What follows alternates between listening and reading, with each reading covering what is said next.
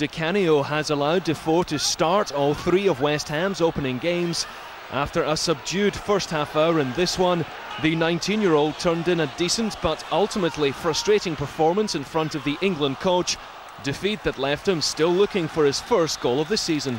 I trust Sven when he decides to pick Jermaine.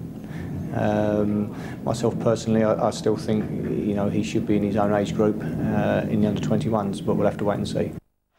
Defoe, a player the opposition manager knows well, the striker began his career under Alan Curbishley at Charlton. I think it's too early. I think he needs to have a full season in the Premiership, and then he'll be stronger after that and a lot wiser. So I'm not trying to. It's not my concern, but I think it's a little bit too early. Curbishley suggested his own Richard Rufus should receive the England call. The centre-half involved in Charlton's opening goal from Jensen after only 3.5 minutes.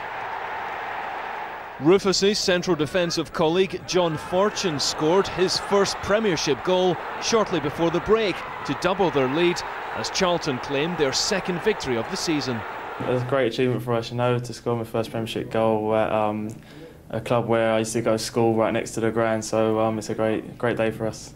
That's 8 goals now conceded in the 3 matches so far. Are you worried about the fragility at the back?